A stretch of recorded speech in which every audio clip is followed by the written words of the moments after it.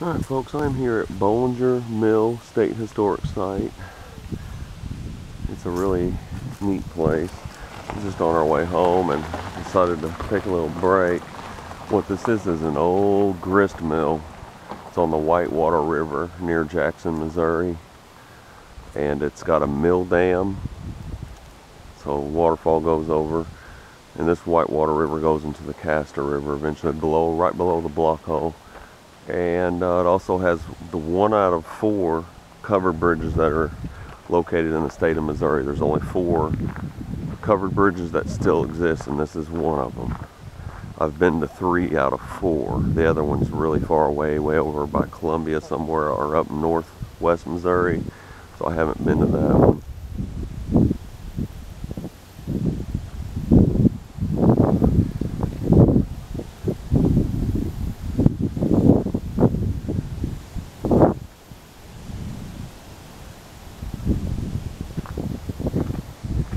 The old covered bridge here, and I would fish, but I ain't got enough time. We got to get going back home, unfortunately. But it is a pretty good stream for spotted bass, smallmouth, sunfish, channel cat, some crappie, especially right now because it's real low.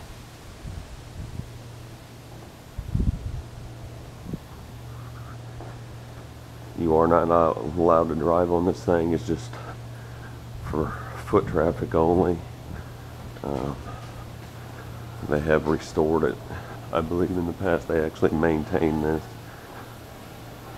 A lot of other states have way more than this. I think Illinois or Pennsylvania, or one of them has like over 70 or 80 of them. So Missouri only having 4 is really odd. The view from the other side. Really big mill. It's just about an 6 to 8 foot waterfall. I actually fished the stream a lot growing up as a kid. Up north of here, upwards a lot smaller for smallmouth and godwalleye. When I was like age 16 to 21, quite a bit before I went in the military.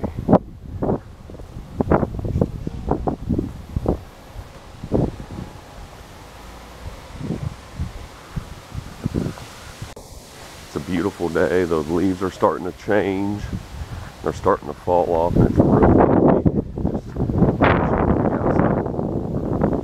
I'm going to go around to the other side and get a better view of the waterfall. Do not know if camping is allowed here. No, it says no camping right there on the sign. I was going to say this would be a perfect place to camp, but unfortunately you can't. They do give tours of the mill. It's a little store, and you can go in there and do tours. It's open right now.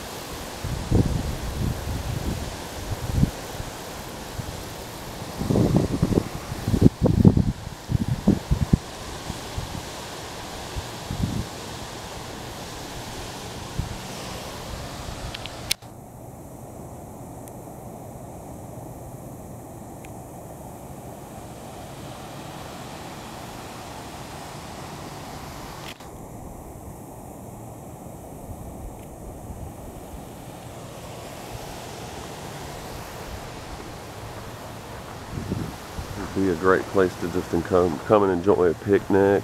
Today would be the perfect day.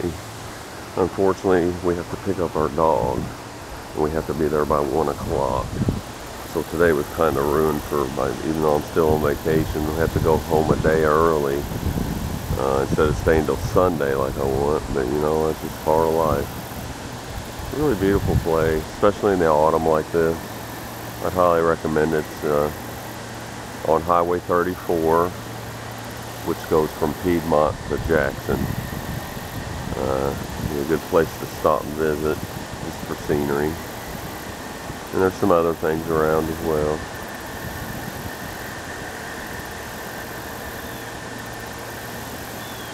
There's a turtle out here swimming around. If I had just even one more hour, I would go out and what I used to do is go out down there and walk out to that island and stand in the water and fish toward the rapids. And you do quite a good. There's quite a few goggle line here. Beautiful park.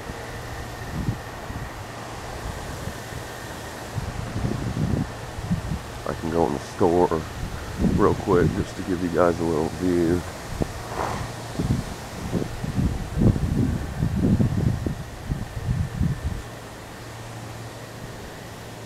Maybe I can read something this for you.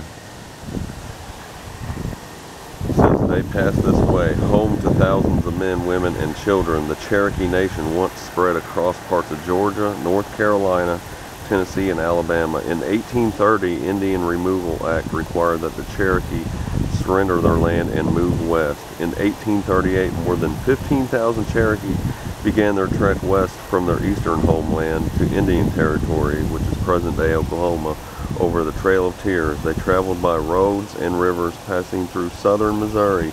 More than 1,000 died during the journey westward, and more than 4,000 died as a result of their forced migration.